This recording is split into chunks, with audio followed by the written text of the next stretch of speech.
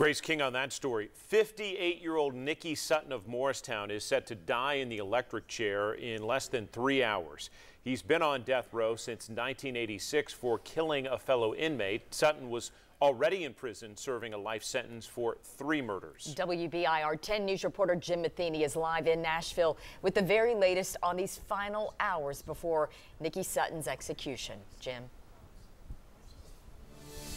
Hey, Robin and John. Well, where we are right now is just outside the gate of the Riverbend Maximum Security Institution. And this is a designated area for protesters. Not really any protesters here now. The weather may have something to do with that. It is very cold outside. But, you know, a wide range of voices throughout this process have actually asked the state to spare Nicky Sutton, including some former prison guards and some relatives of his victims. But now, as for how Sutton got to this point to begin with, going back to 1979, Sutton murdered 3 people, including his grandmother. That's what landed him in prison for life. But the reason he is set for execution is he murdered a fellow inmate back in 1985. Now, Amy Cook, she's the sister of one of Sutton's victims back in '79, and she says this execution is long overdue. I'm just ready for it to be over with. I'm fine with him. It doesn't sound very Christian of me, but I'm fine with him being executed.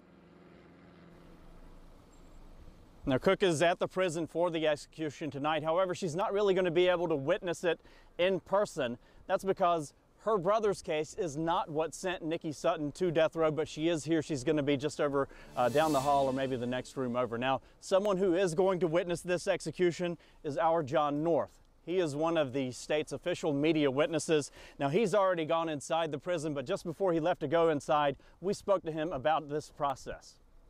It won't be until about 6:45 that they'll finally lead us into the viewing chamber, which is right off the death chamber. We will sit there probably, if it's like last time, we'll sit there in the dark for 20 or 25 minutes. They'll bring the inmate in, seat him. We'll be able to hear that at some point because they'll turn the audio on. And then they'll lift the curtain and we will see Nick Sutton. You said like the one before. You previously witnessed the execution of Billy Ray Irick. That was a lethal injection. This is going to be a different process. And this is what, your second time witnessing an execution? This is the second one, and it's definitely going to be very different. You know, when you go through the injection process, you're watching people essentially get shots. Now they're about to die, but they're taking medication that's going to slowly put them to sleep and kill them. So there's sort of a different mindset. This is going to be watching an inmate strapped down with salt water poured over his head and then a hood placed over his head, and then they're going to give him a couple jolts. It's a completely different thing, and people react differently sometimes to that. Well, just for you personally, I mean, this is, you are an official state witness, and I mean, this is not a normal thing, even though you've done it before, to go say, I'm going to go watch someone die.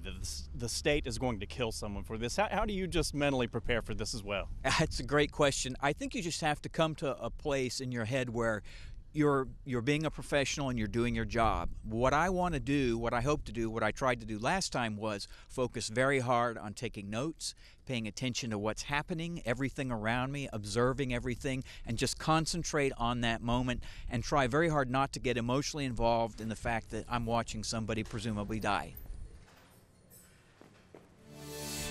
Now, the state says Nicky Sutton has received his last meal.